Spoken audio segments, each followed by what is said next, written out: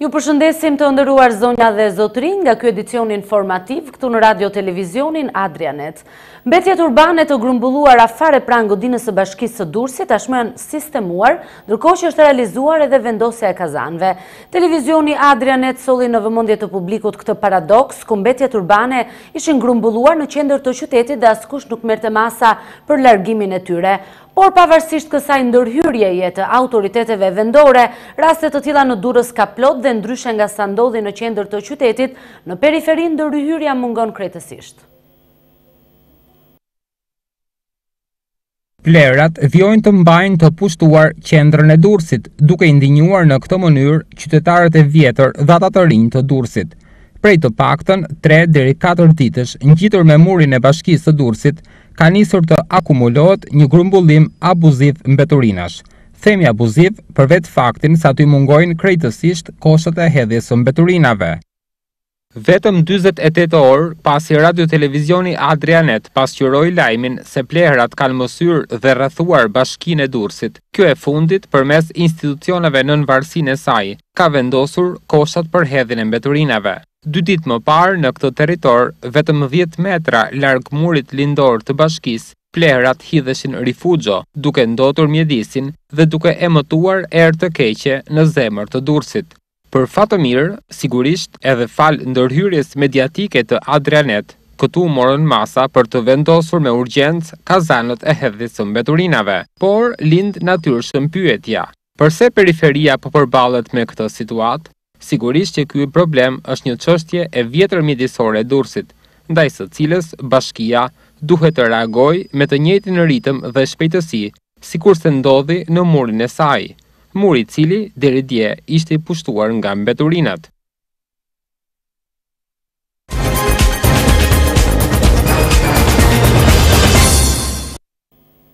Qyteti i Durrësit si qendra më e madhe turistike në vend, çdo verë pret me qindra mira pushues, vendas dhe të huaj.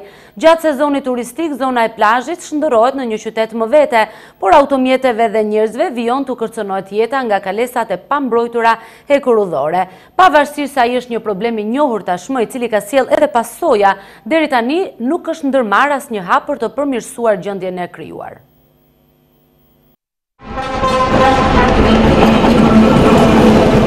Plazhi dhe kalesat e pamonitoruara hekurudhore janë një problem i vjetër i Durrësit, zgjidhja e të cilit nuk duket që kundi.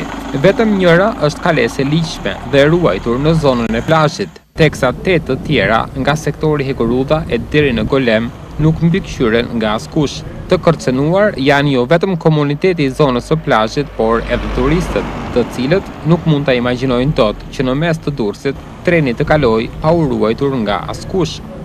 Trena këtu në kodën 10 ka përskalu 500, ka qenë në ura, ka qenë tabela, kujdes, tren, zone paruajtur nga treni. Edhe i shoferi gjithë ditë, por ai tjetër se dinë, ai ka marrë patenta, i thot kalojur, thot. Treni bjerë, së që kanë mashinisët. Ka rast aksidentes? Ka pas edhe ka. Mashinisët sot janë herojt e komit tu. Sa të rrezikuar e banorët e plazhit? Shumë të rrezikur, tash rrezikon. Do të jetë qytetarët kujdesur për kur kalojnë këtu.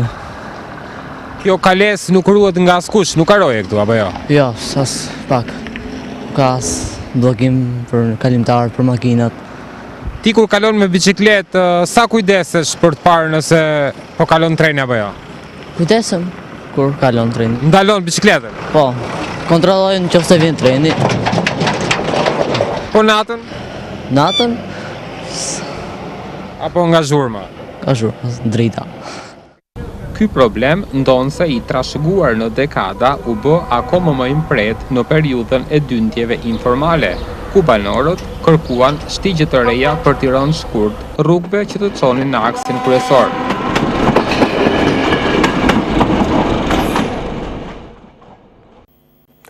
Shënditoria Taulantja dhe Bregdeti Currilave në Durrës mbeten zonat më problematike të qytetit, pasi aty mbetjet plastike dhe papastërtitë e tjera urbane janë mbuluar nga leshteriku dhe algat e tjera që deti depoziton çdo ditë. Në një kohë që duhen vetëm pak javë që në Durrës të hapet zyrtarisht sezoni turistik, ndotja vijës bregdetare nga mbetjet urbane si edhe leshteriku i papastruar mbeten një problem shqetësues.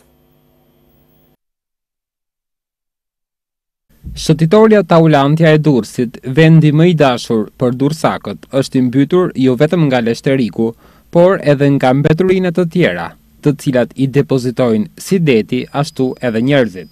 Prej të paktën 6 muajsh, kjo shëtitore nuk i nënshtrohet asnjë operacioni pastrimi, duke bërë që brezi i rërës të zaptohet krejtësisht nga leshterikët dhe papastërtit. Prej më shumë se një muaj, kemi hyrë në stinën e ngrohtë, por kjo nuk mjafton që këtu të nisin ndërhyrjet për pastrimin e mbetjeve nga më të ndryshmet. Dikur në këtë territor, dursakët e vjetër bënin plazh, pasi brezi i rërës ishte i dukshëm, kurse sot nuk mund të kalosh kurse si këmbëzbathur për të bërë plazh, pasi papastërtitë e shumta kanë bllokuar komunikimin me detin. Por një tjetër dëm që i bëhet dursakëve është ai estetik, pasi imazhi i Durrësit, kryeqytetit të turizmit shqiptar, është ai që e paguan më së shumti faturën e kësaj indiference. Akoma më e rëndë është situata e plazheve edhe më tutje, siç është plazhi i Currilave, i cili dita ditës pushtohet nga pirgje me plera dhe me leshterik.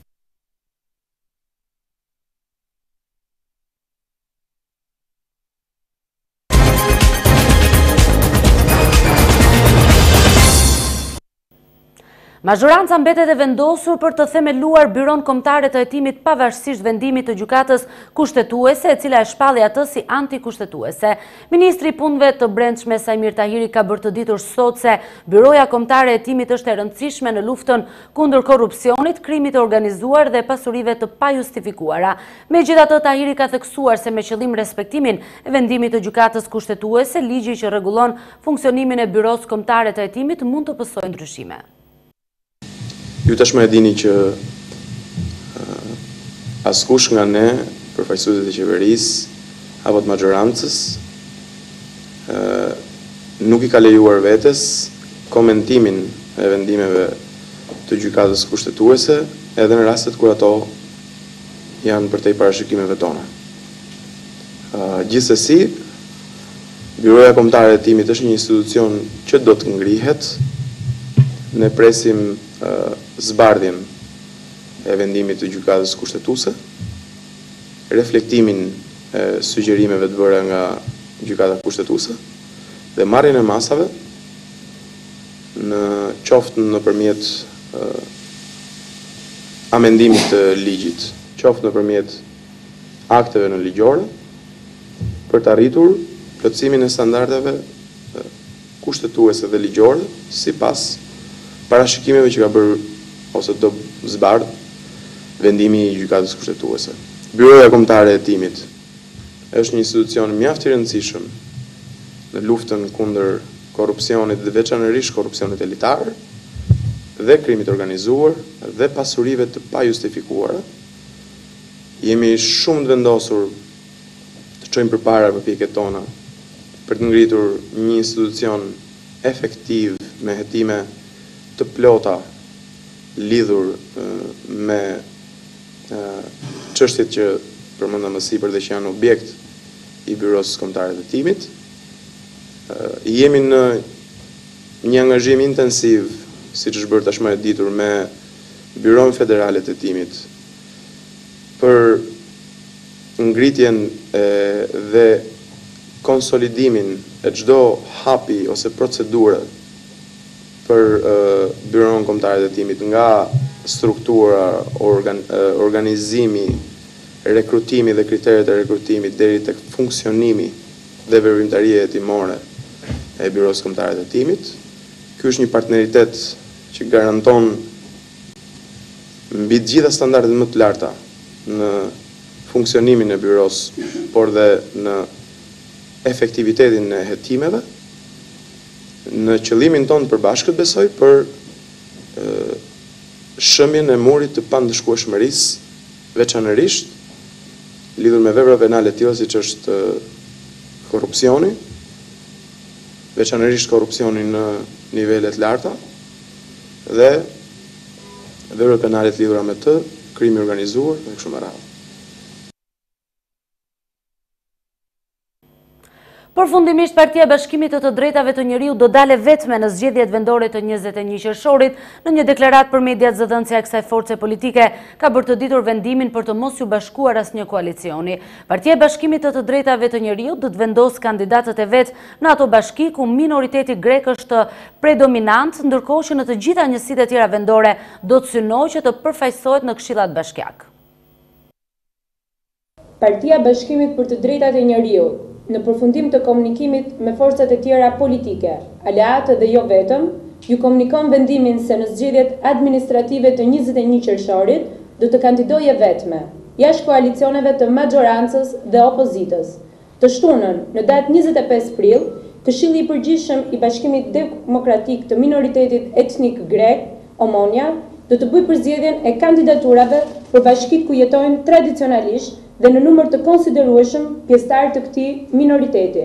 Vendime këto që do të miratohen në mënyrë definitive nga strukturat drejtuese të Partisë Bashkimit për të Drejtat e Njeriut. Synimi është prania elektorale e PPD-njës në 100% të njësive administrative të paktën në nivel këshilli. Paralelisht, deri në përfundimin e afateve ligjore, PPD-një do të ndjek nga afër situatat lokale në bashki të veçanta për të evidentuar mundësi të ndryshme bashkëpunimi me forcat e tjera politike. Partia e Demokracisë Sociale dhe Partia Socialiste kanë rënë dakord për të hyrë bashkë në zgjedhjet vendore të 21 qershorit. Marrëveshja u firmos nga kryetari i Partisë Demokracisë Sociale Pascal Milo dhe nën kryetari i grupit parlamentar të Partisë Socialiste Taulant Balla. Në një prononcim për mediat, Milo tha se marrëveshja vjen në vimësi të paktit të nënshkruar për zgjedhjet e vitit 2013. Një marrëveshje që pritej pas negociatave që zhvilluan për një kohë relativisht gjatë me Partinë Socialiste, e cila në radhë të parë është në vijim të marrëveshjes së nënshkruar para 2 vitesh për bashkëpunim elektoral dhe bashkëqeverisje, dhe një pjesë e dytë e marrëveshjes është një bashkëpunim i ardhshëm në pushtetin vendor pas zgjedhjeve të 21 qershorit. Dua të theksoj në emër të Partisë Demokracie Sociale se qysh sot ka filluar zbatimi i marrëveshjes para 2 viteve dhe me shpresë dhe me bindje që gjatë ditëve në vijim dhe gjatë javëve në vijim do të ketë një zbatim të plot të marrëveshjes, cilën ne kemi nënshkruar para 2 vitesh. Jemi në momentin që sapo kemi firmosur marrëveshjen e bashkëpunimit për zgjedhjet e 21 qershorit me një ndër partitë simbol të smajtës shqiptare, sikurse është Partia Demokracia Sociale.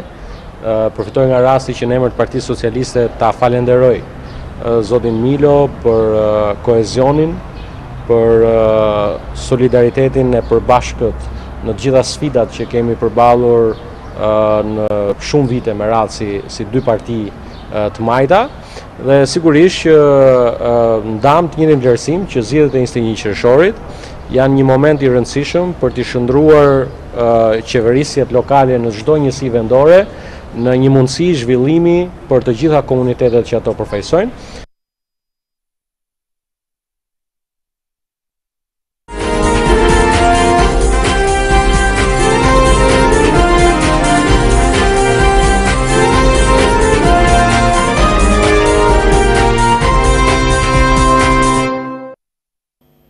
Do t'ju njohim tashmë me informacione nga rrethet të ndryshme të vendit. Zhvillimi ekonomik i zonës ndërkufitare me Malin e Zi ishte qëllimi një takimi rajonal që u mbajt në qytetin e Shkodrës.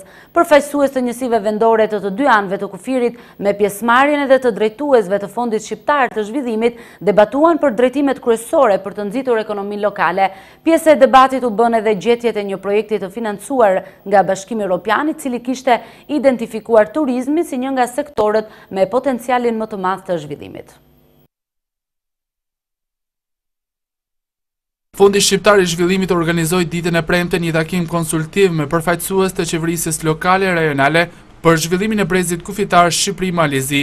Qëllimi kryesor i këtij takimi ishte ngritja e një partneriteti strategjik të qëndrueshëm regional për maksimalizimin e ndërhyrjeve zhvillimore në sektoret e turizmit dhe mjedisit në të dy anët e kufirit. Ndërkohë të pranishmit diskutuan mbi ndërhyrjet dhe investimet që do të ndikojnë në zhvillimin e komuniteteve lokale, por sidomos në fuqizimin e sektorit të turizmit. Universiteti i Trentos me Ministria e Mjedisit kanë shkruar një marrëveshje bashkëpunimi për të vazhduar eksperienca. Dhe kjo për mua është një gjë shumë interesante, shumë e rëndësishme, sepse lejon të përgatitur dokumentacioni përkatëse për një studim që duhet të një kosto praktikisht zero, shumë pak, që janë kampi, domethënë si stage që bën studente, edhe mirë është që bën bashkë shqiptare me italiane, por ka edhe një propozim që të gjitha investime ose që gjitha ndërhyrje nuk bën me inxhinieria tradizionale, që përdor shumë cimento dhe ekur, por ka esperienza veçante në gjithë Europa tani që është inxhinieria natyrore. Dhe ka, do thonë, janë gjëra që përdorin vetëm produkte lokale, që janë gurra dhe peme. Në zonën e Alpeve, Fondi Shqiptar i Zhvillimit ka investuar 22 në projekte të infrastrukturës dhe zhvillimit të turizmit. Peshën kryesore të këtyre investimeve zën rrugët rreth 130 km, ndërsa janë ndërtuar 6 skema ujësillësash komunal dhe një qendër për zhvillimin e turizmit në Valbon. Ndërkohë në vazhdin e angazhimeve të veta, në zonën e Alpeve, Fondi Shqiptar i Zhvillimit ka hartuar dhe një master plan nëpërmjet të cilit synohet një studim i thellë për nxitjen e mëtejshëm të turizmit, planifikimin e një zhvillimi të qëndrueshëm dhe investime në përmirësimin e infrastrukturës publike në koordinim me biznesin e komuniteteve vendore.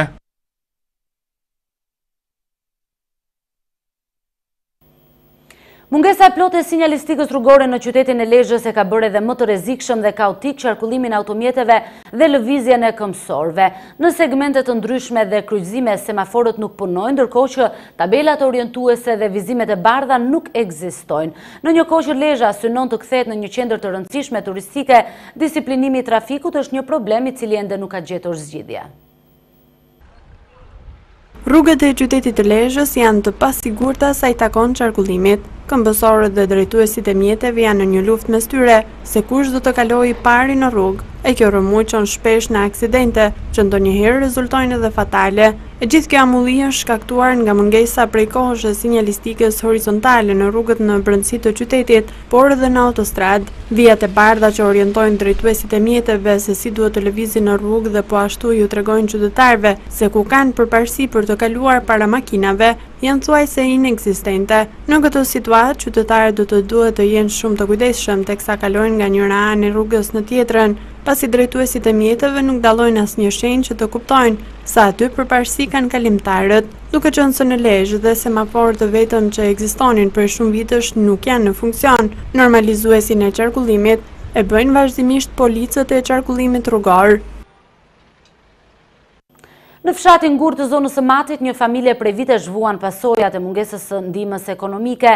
Familja prej 5 antarësh mbjeton vetëm me përkrajen sociale që merr nga njësia e qeverisjes vendore. Nënës së 3 fëmijëve, e cila është e paralizuar, i kanë hequr edhe pensionin e invalidetit, duke u vështirësuar edhe më tej gjendjen. Pavarësisht thirrjeve për ndihmë, mirimi ka kapluar familjen, e cila mezi arrin të mbjetojë. Le të ndjekim materialin e përgatitur nga televizioni Mat.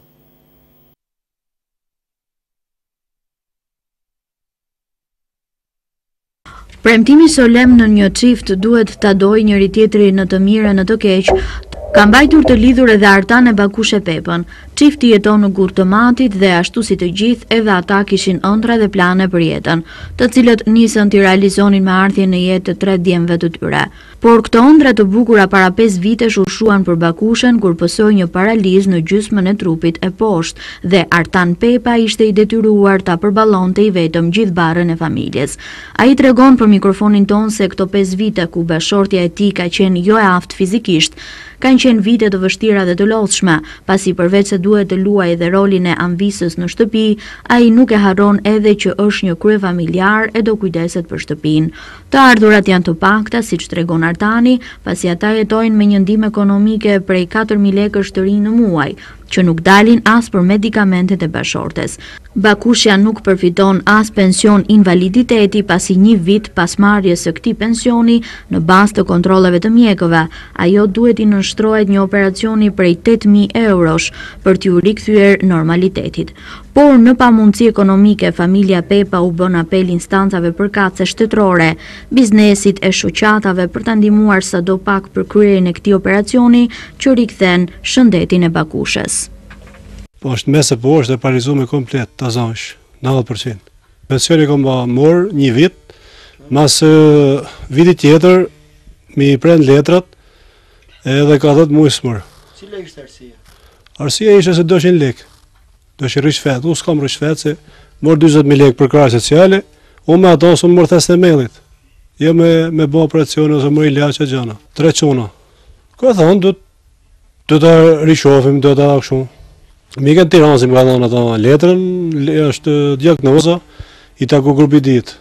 Artan Pepa ndonë se i lodhur nga hallet e shtëpisë që i kanë rënë mbi krye, për të siguruar edhe ndonjë të ardhur plus i drejtohet malit për të mbledhur bimë mjekësore për t'i shitur, pasi është e vetmja mënyrë për të mbijetuar. Ndërsa bashortja invalide shprehet se Artani është ai i cili realizon çdo punë për të mbajtur gjallë familjen.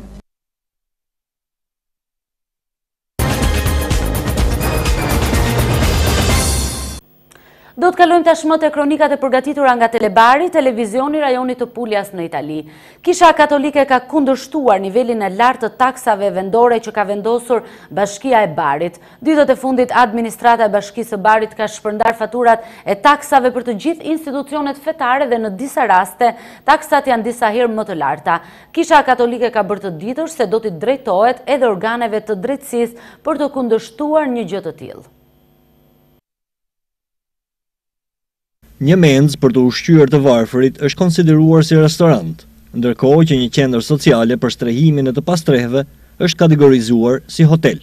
Përfundimi, taksat vendore që ata i detyrohen Bashkisë së Barit kanë rezultuar disa herë më të larta. Kjo ka sjellë reagimin e menjëhershëm të Kishës Katolike, e cila ka kundërshtuar këtë vendim duke bërë të ditur se do t'i drejtohet edhe organeve të drejtësisë.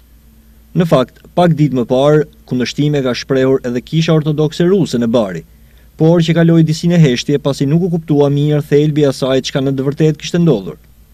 Javët e fundit Bashkia e Barit shpërndau faturat e taksave vendore për institucionet fetare, gjë që solli dhe reagimin e tyre.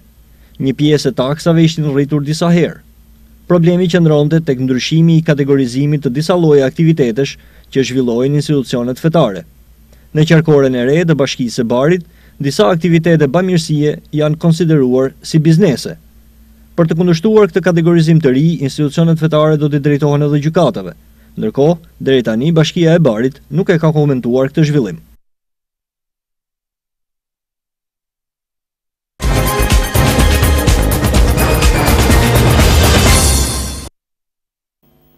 Autoritetet italiane kanë urdhëruar arrestimin e kapitenit dhe zëvendës kapitenit anijes që u mbyt të dielën në detin Mesdhe pasi ata akuzohen se janë pjesë e rrjetit të trafikut të qenieve njerëzore.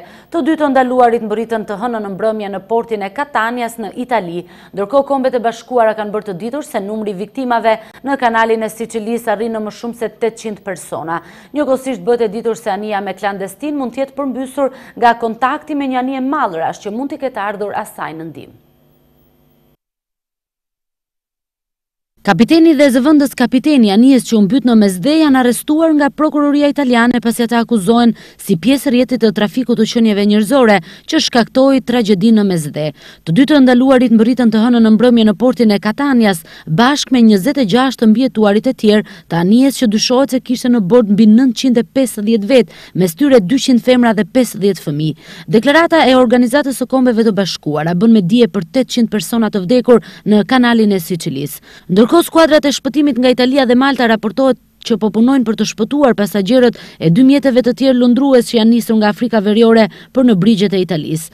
Kryeministri italian Matteo Renzi konfirmoi se një prej mjeteve është një gomone me deri në 150 vet në bord, që ndodhet 45 km larg bregut libian, ndërsa tjetra një anije më e madhe me 300 vet në bord. Ndërkaq njerëz nga gjithë Europa janë mbledhur për të përkujtuar viktimat e tragjedisë radhës në Paris dhe në Vjenë. Disa mijëra njerëz u mblodhën në sheshet kryesore. Me qëri në duar ata i dërguan mesazh liderëve europian që gjenin një zgjidhje për të shpëtuar jetët e njerëzve të pafajshëm. Pas mbledhjes urgjente të së hënës, Bashkimi Evropian publikoi një plan masash me 10 pika për të parandaluar tragjedi të tjera që kanë shndëruar detin Mesdhe në një varr masiv refugjatësh nga Afrika dhe Lindja e Mesme. Sipas këtij plan buxheti, misioneve patrulluese do të rritet ndjeshëm, ndërsa forcat ushtarake të Bashkimit Evropian do të zbulojnë dhe shkatrojnë mjetet lundruese të përdorura për trafikantët. Apelit të Italisë dhe Greqisë, Bashkimi Evropian është përgjigjur duke vendosur të ngrejë qendra të përbashkëta azili në 2 vendet, ndërsa përmes një programi të posaçëm, refugjatët do të shpërndahen në të gjitha vendet e BE-s. Ndërkaq, anija që u mbyt në Mesdhe gjatë javës mund të jetë përmbysur nga kontakti me një anije madhërash që erdhi në ndihmë, thot një zyrtar i Kombeve të Bashkuara. Carlota Asami, zëdhënëse e Agjencisë së Refugjatëve për Kombet e Bashkuara, bëri komentet e saj për CNN sot më 21 prill, pasi ajo dhe 2 kolegët e saj folën për numrin e të mbijetuarve nga tragjedia që arritën në Catania të Italisë. Ata thonë se anija e madhrave ishte shumë afër me tonën dhe duke qenë shumë e madhe, mund të ketë krijuar një dallgë të madhe, tha Asam.